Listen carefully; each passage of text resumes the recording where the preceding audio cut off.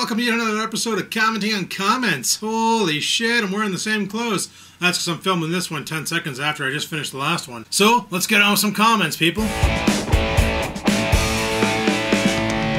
First comment is from Mince, and they said, "Indeed, that's exactly how Pure Leader works. I had the exact same experience numerous times. I always try to avoid them like the plague if possible." And what they're referring to is back when I got the XPS 9000, my main desktop, how Pure Leader didn't deliver it. No, they're not referring to that. They're referring to my Dell laptop when the guy came to the door and just dropped off a slip, and like Oreo would have set off right away. Like the guy put it in the mailbox and Oreo didn't give a shit. If he would have knocked on the door, 9-pound Pomeranian of fierceness would have woken up and friggin' went at him. No, couldn't be bothered to deliver it. Why? Because he had to lift it out of his truck and carry it to the door. Son of a bitch. Pedo So Sniper, sure, Leet. So Pedo So Sniper Leet says, "Make more cooking videos, lol. I want to, but I don't know what to make, because I've already made a cooking video for everything I normally cook." Guadalupe Alvarado. It's like Silverado. Colorado. Alvarado. "You're going to have to put the seat down and then put the jump wires in an angle under the seat. I hate doing this because I always think it's going to blow when I set on the seat." Oh yeah, you're talking about that friggin' tractor that wouldn't start because I didn't have the seat down. I think I might just disconnect that button altogether, because if the seat's down, the tractor's still going to run. So if I fall off, it's not going to, it's going to kill it. It doesn't take much pressure to push the button down. So I'm thinking about just disconnecting that switch altogether and saying fuck it. Like, why have it? Y2KXJ says, "Oh, propylene glycol, isn't that the main ingredient in antifreeze? Ew, search propylene glycol MSDS.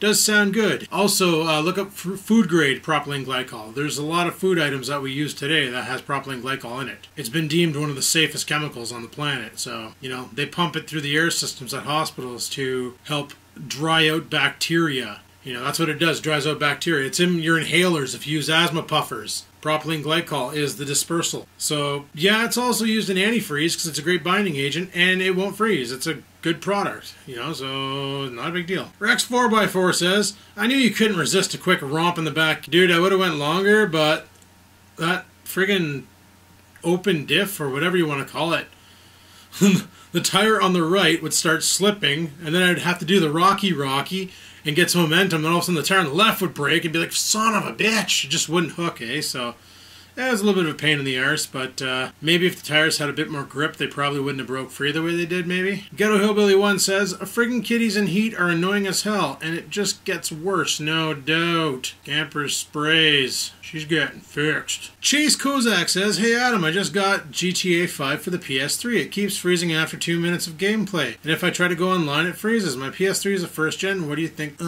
First gen, do you think? That's the problem. Thanks.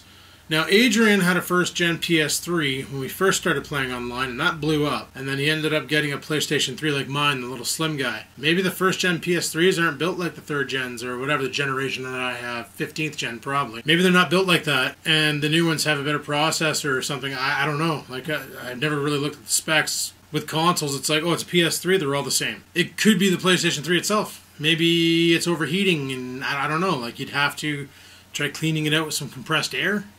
Give that a go. 39 Gadget says, "If you just block the floor vents in the bedroom, then your furnace won't pump hot air into that room. The hot air will be forced back out of the room's vents. You can get magnetic covers to stick over the vent for blocking." I'll have to see if I can find those magnetic covers, because I've never seen those anywhere. These vents have like a little dial on it that you can like close them, but it doesn't really close them. It just like it really angles them so air still slips out. I'd like to keep all the air downstairs, because this room right now, especially with these friggin' spotlights on, it's ridiculously warm in here right now. Canadian Guy 79 says, "Hey Adam, I have a 2008 Saturn Aura with 3.5, and I like the car. She's a bit of a hog on the gasoline, but it's the best car I've had. Your car also has a 3.5. All joking aside, is it a good car? Do you like it? Bud, we drive the exact same car. The Chevy Malibu, the Pontiac G6, and the Saturn Aura, all same. They're all based on the same platform, the exact same car, exact same trims, interchangeable parts, except for like obviously body accessories like lights and body panels and stuff. But as far as the chassis and the driveline, or sorry, the driveline goes and the engine and everything, you me same. So, yeah, I don't mind the G6, except for the fuel economy problem. That's pretty bad in town. Like, it's definitely not a daily driver for in town. You know, if you do a lot of driving in the city, don't get yourself a 3.5 liter G6. You'll go broke in a month. Like, it'll just eat your wallet out. If it was, like, when we rented the car back in Niagara days, that was in 2008 when I rented one, and I got a 2.4 liter, a little 4-banger. It was nice. It was amazing on fuel. That car was awesome. Drove all the way to Niagara Falls from North Bay, which is about a 5 to 6 hour drive at least. Got there with just under a half a tank of gas. I'm like, this car is running on fumes. Like, 2.4 liter Ecotec, probably 150 horse maybe, and it was actually felt pretty good. It had a 6-speed transmission into it, which was weird. That had the 6, mine has a 4, and they were both 2005, so I don't get that. But no, all in all, I really liked the car. That's why I ended up buying one. But with all these recalls and shit, I've lost faith in the car. Easy Funshine again says, Adam, you seem quite handy when it comes to building stuff. No, that just recently started. You should go on YouTube and do a DIY cat tree for scampers. It will save what's left of your furniture, plus kitties love to sleep on high things. I know, that's a good idea. Plus they find that brown rope irresistible to claw on. We don't have thingamajig, but hearing you use it in the form of a noun was cracking me up. Oh, the thingamajig. You know, that's what they call it on the radio. Ridiculous. But no, I've been thinking about doing a cat tree, like a build like that.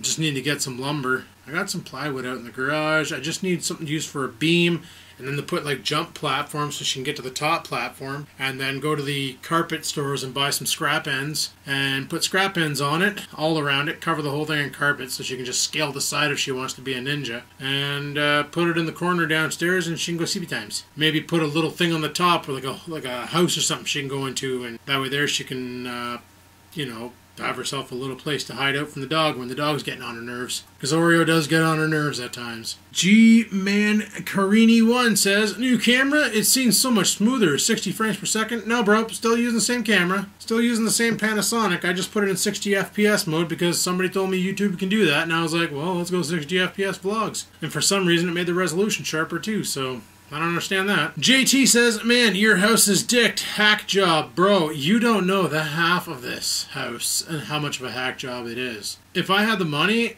I would just demolish this place and put up a proper house. This place was built by people who've never built a house. And this is why, like, I asked Dad, I'm like, hey, how much do you think it would cost to redo the bathroom? Like, new toilet, new sink, new tub, new floors, got the drywall. Put new drywall, the water resistant kind. He's like, probably around 5 to 6 grand. And I'm like, yeah, okay. Okay, so I'll save 12 grand. And he goes, why saving 12? And I'm like, because you've worked on my house, Dad. And he's like, right, yeah, I better save 15. And I said, exactly, because while we're at it, we're probably going to end up doing the living room too, because we're going to find problems once we start removing shit. Rob Vlog says, hey, congrats on hitting 7,500 subs. Soon you'll be hitting 8K. I don't really check. See, I never check my stats. That's the thing. I didn't even know I hit 7,500 subs until I saw this comment. And then when I captured this comment, I was like, I hit 7,500 subs?